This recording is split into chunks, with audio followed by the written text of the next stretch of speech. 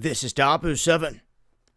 Some cities should get ready to see a shortage of supplies simply because they have allowed their leadership to not only take away funding for them, but funding for other areas like police departments here, like we've heard of in Minnesota.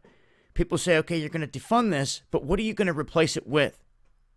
Is there going to be anyone in the neighborhood that protects the people? You know, like it should have been. People took an oath to serve and protect the people, not the beast. You see, people are concerned, and rightfully so. And we have truck drivers now stepping up. This is off of CDLlife.com, where a lot of truck drivers go. People go to talk about things connected to CDL drivers, over-the-road drivers and stuff like that. And this is very interesting because a lot of these guys, like 77 to 79% here, saying they will not deliver to cities that are defunding police departments. This is big. This is a poll that they ran on their own site. Over 1,200 people responding, and all of them saying pretty much the same thing in terms of those that had a response, saying that we already have a dicey job. We go into some rough areas as it is. Some go on to say that they're treated like trash just for having to pull over and get something to eat or use the bathroom. And they are carrying all the product across this country. They are the lifeline, so to speak. You shut down the trucking, everything comes to a halt. We've always said that.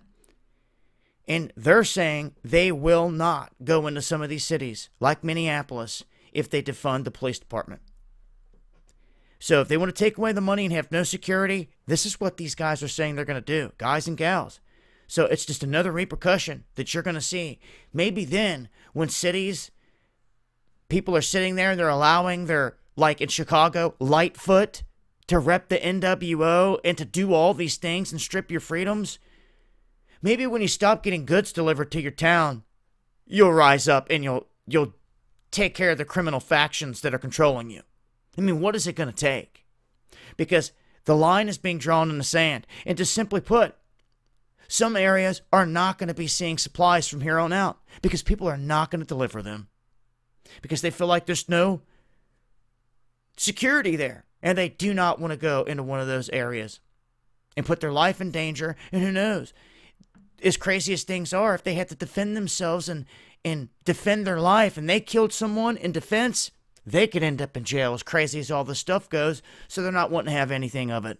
So the people on the ground, you better realize what's coming at you fast. Much love to all the truckers out there and everyone out there rocking it righteously. Love all y'all.